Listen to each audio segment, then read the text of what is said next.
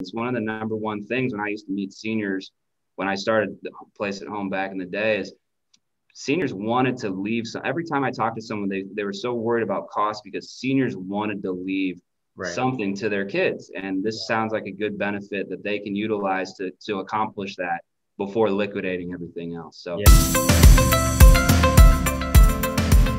good afternoon, everybody. It is Franchise Friday, and today we're going to continue the conversation of ways to pay for care, primarily focused on private pay right now.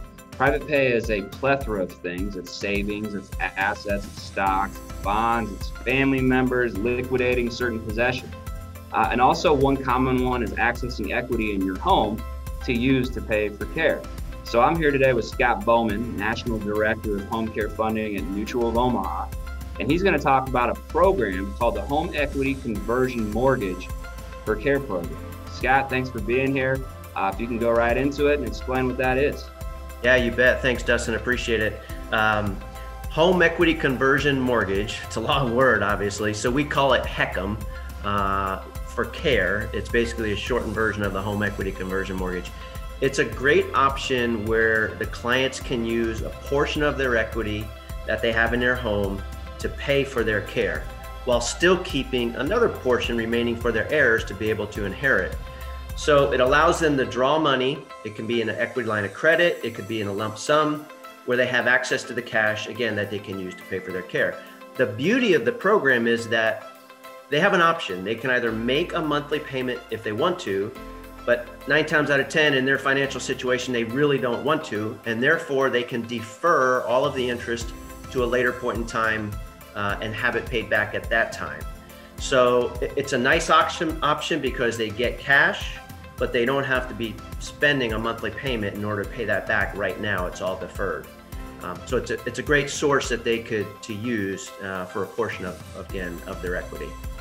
Oh, that sounds great. You know, just listening to you, Scott, it sounds sort of like a reverse mortgage, but we talked earlier and it's a little bit different. Can you explain how it's different? Yeah. So the difference is, well, it is an FHA insured reverse mortgage product. So it is a version of the reverse mortgage product. But one of the differences over the years, these programs had dramatic changes applied to them as far as borrowing limits and the availability that they will give to the client.